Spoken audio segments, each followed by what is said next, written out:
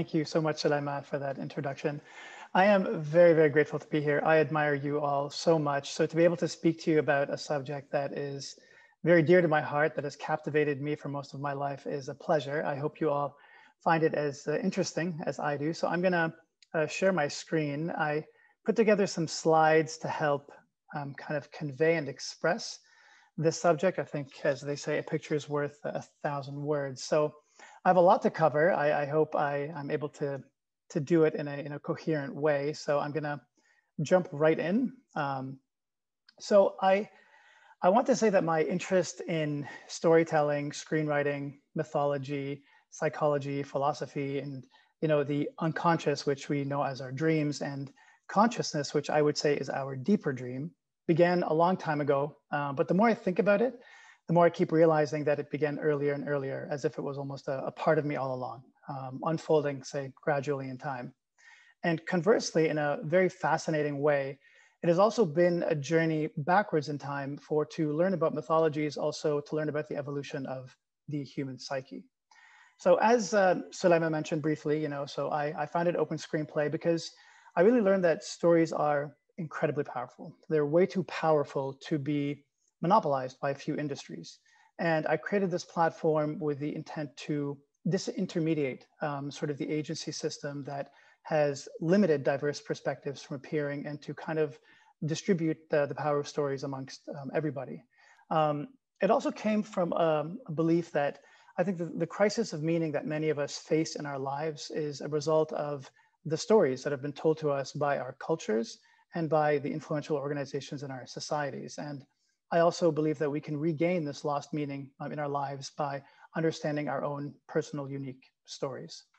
So for me, I recognized early on that going to the movie theater was, I would say, a religious experience.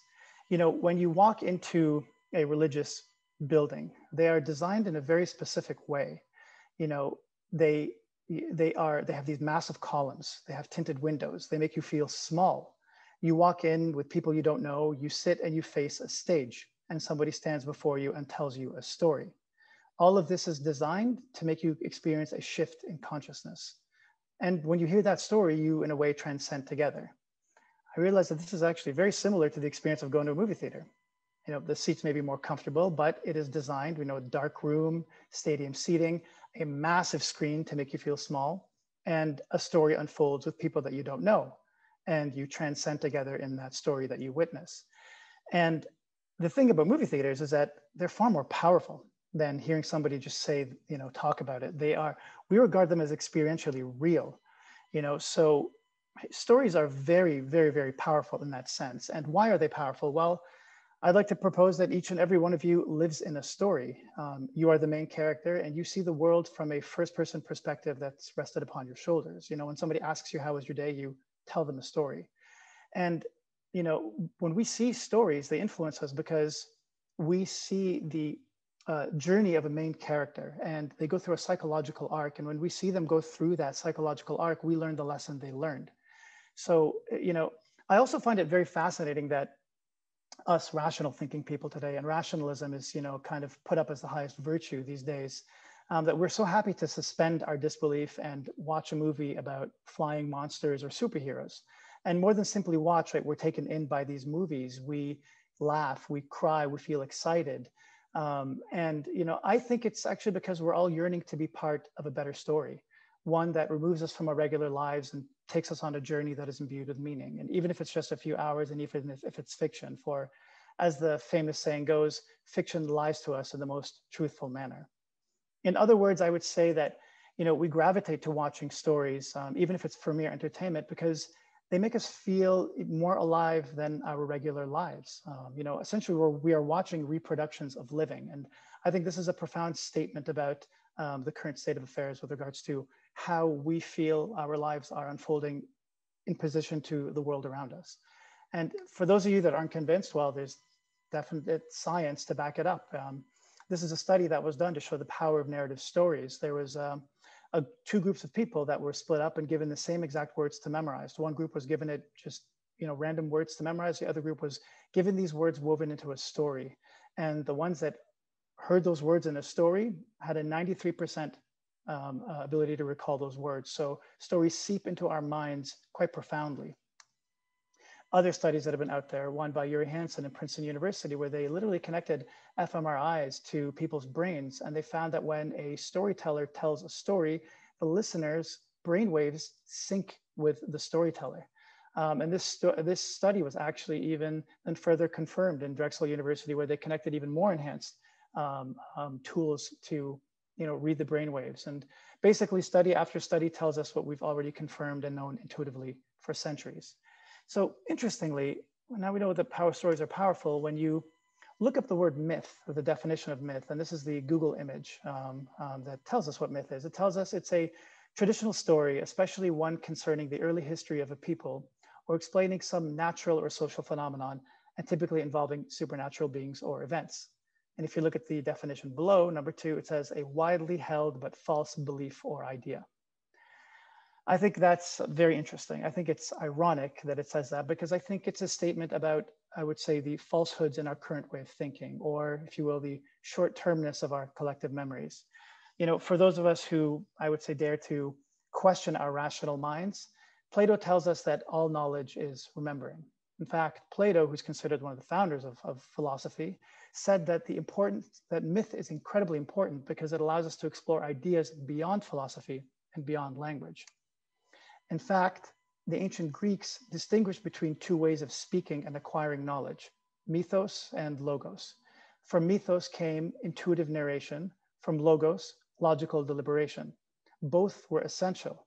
They were not in conflict, but complementary. Each had its own sphere of competence, and it was considered unwise to mix the 2. So I would say logos gave rise to mathematics and science. Myth gave rise to the arts.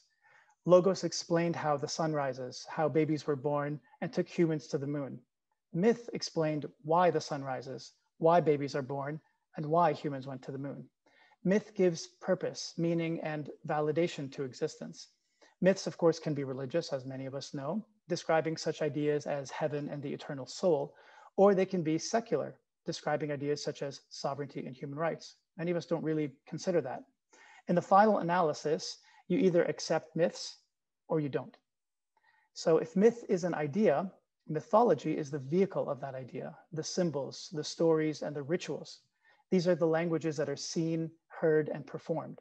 For example, the symbol of the cross, the ritual of baptism, and the story of resurrection make up the myth or the idea of Christianity. The symbol of the flag, the ritual of the national anthem, and the story of the founding fathers make up the myth or the idea of a nation. So in our culture today, if you, like most people, reject myths or hold them in contempt, and we proclaim that humans are but a random fluke that merely emerged from a mechanical universe, a meaningless universe, essentially, I would say, ironically, that is your myth. You may call it the mechanical universe myth.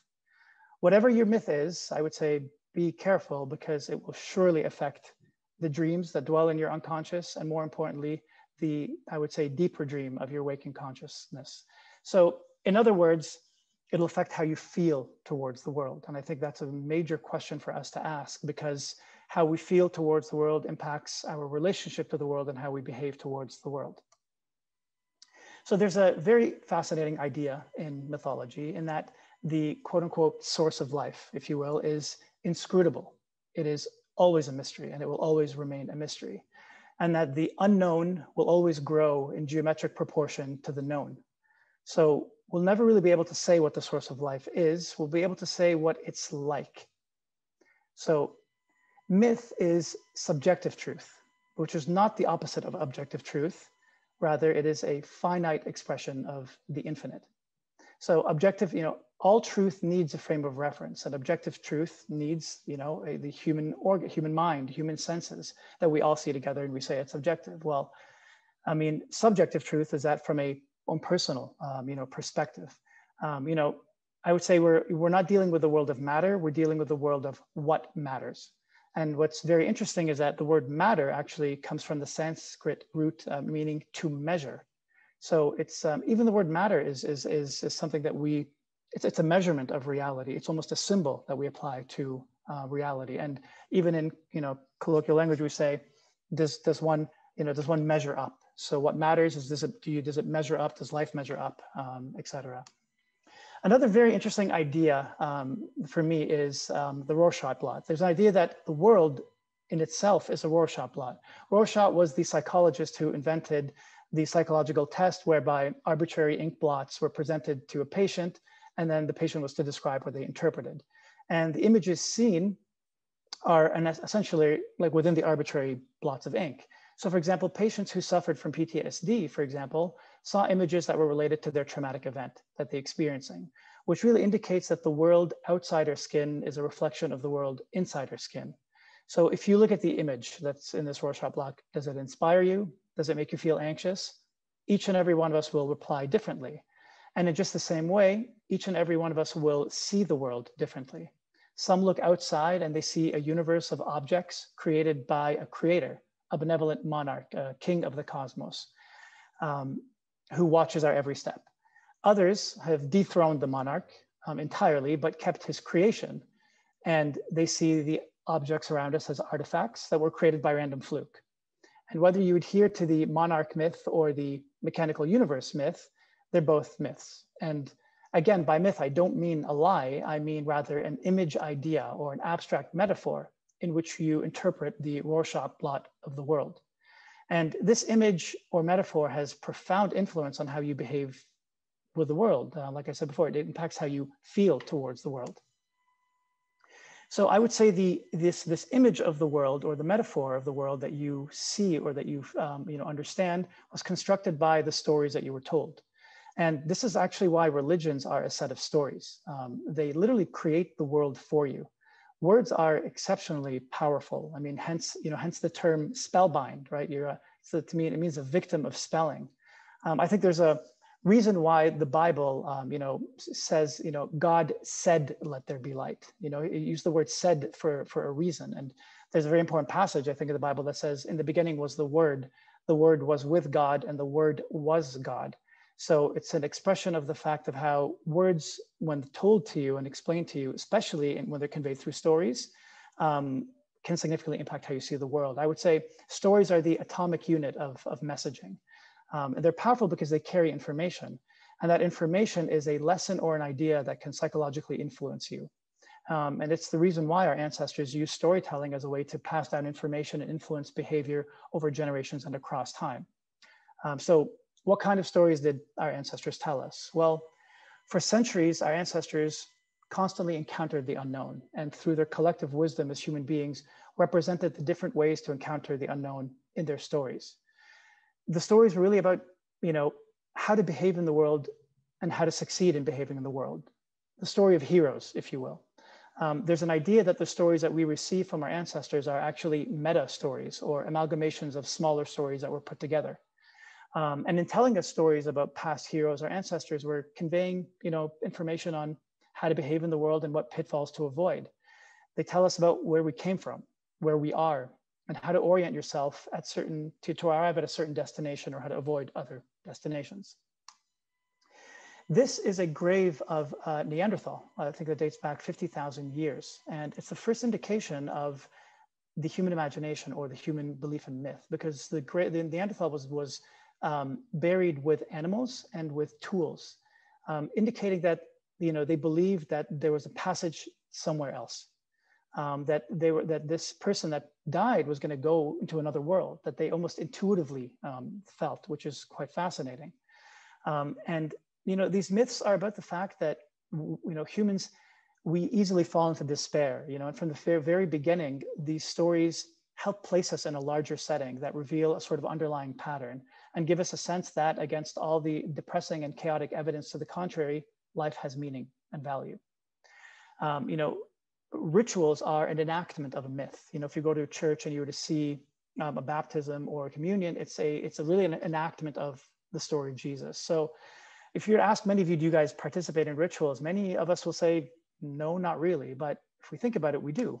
In fact, when you go to a funeral, you're participating in a ritual. And these myths, created these rituals to help us essentially cross thresholds of transformation in our own lives, whether it's to say, goodbye to a loved one, or go through a difficult failure in your life, or go through puberty, if you will, in the Jewish tradition, all the myths are designed to help us say goodbye to our old selves and be reborn, essentially. And they're not about opting out of the world in any way. Rather, they're about helping us live more intensely in the world. You know, in reading the creation myths from the different cultures, and this is going from Mesopotamia, the Sumerians in Mesopotamia, Greek myths, Hindu myths, the Abrahamic traditions, they all have something that's very, very interesting. They all describe the universe as being one before it's separated, spirit and body, heaven and earth, or separated into different various elements, into a world of duality or world of opposites, if you will, you know, up and down, good and evil, positive and negative. And I wonder, you know, that if these creation stories are actually metaphors about the universal human experience starting from birth. You know, after all, we were all one in the womb of our mothers before the catastrophic and I would say simultaneously heroic act of birth, when we were separated into individuals and thrust into this world of opposites. You know, every child comes out of their mother's womb screaming and crying. And, you know, the child is then given to their mother to listen to her heartbeat to reduce that anxiety. Freud, whether you love him or hate him, said that the source of all anxiety is the moment of separation from birth. And, you know, after we're born, the thing that's fascinating is that the human psyche is permanently impacted by the fact that compared to any animals, we are the longest dependent on our mother's breast. We are born too soon. You know, we're unfinished, unready to meet the world, and our survival and protection against a universe of dangers is wholly dependent on the mother. We are a dual unit, not only physically, but psychologically. And as a result, you know, for example, the mother is the first object of our love. And when we feel hunger pangs, we are fed by our mother's breast. So for example, to the infantile psyche, you know, to be fed is to be loved, essentially. So if the mother is absent, you know, or disciplines the child, the object of love gets complicated as the first object of hostility. And, you know, they say the unfortunate father is the intrusion, you know, to the mother-infant bond. So he competes for the mother's attention, and he's experienced in a way as something that's hostile, and feelings of hostility are transferred towards the father.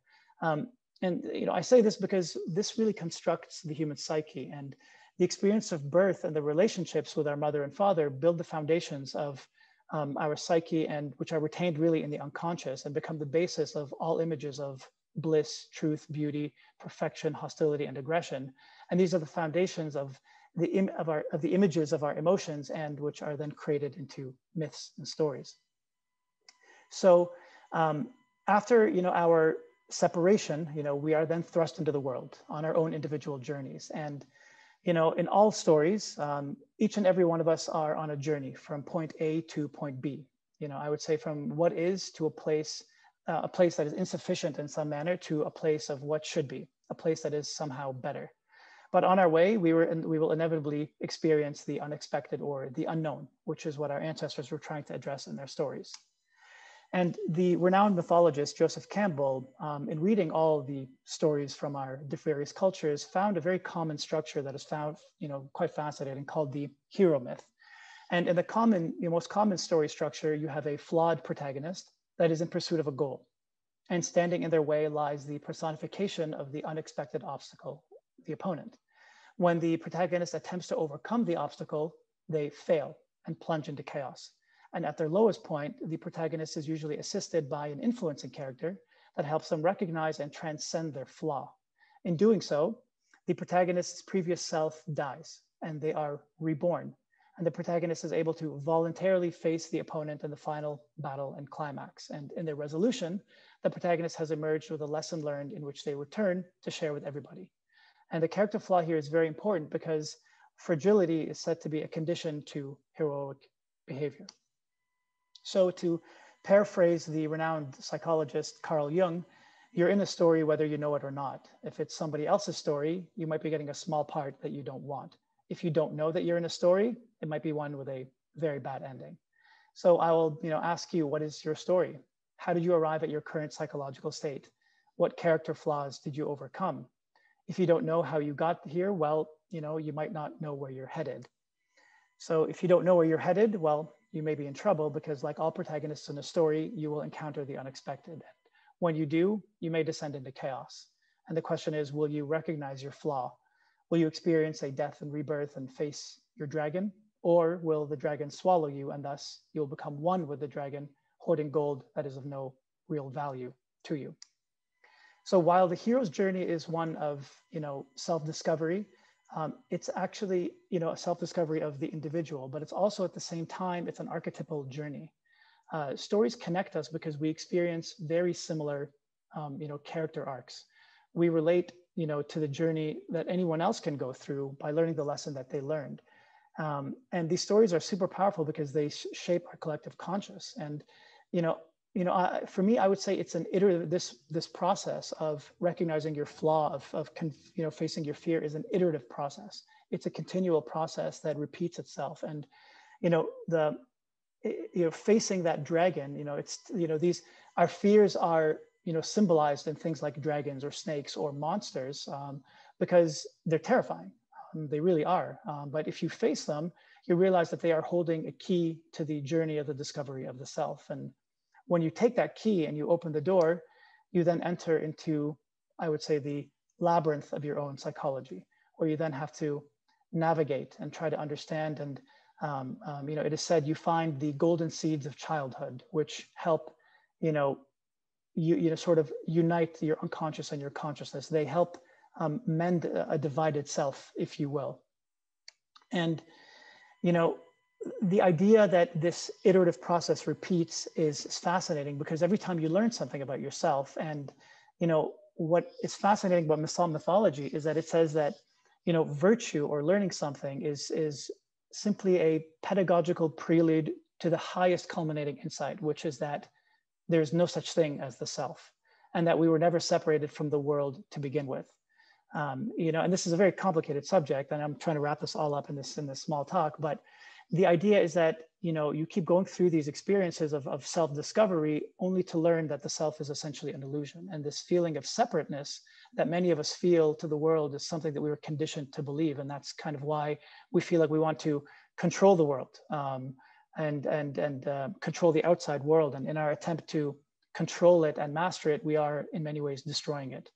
So, to wrap it up, a quote that I recently came across that was very powerful is that, spiritual enlightenment or awakening is the difficult process by which the increasing realization that everything is as wrong as it can be flips to everything is as right as it can be. And that changes your perspective, your image, your relationship to the world. So I think that that's enough for this subject. I mean, I can go on and on and on about this subject. I mean, there's many creation stories that if you interpret them will blow your mind psychologically. So I will leave it at that.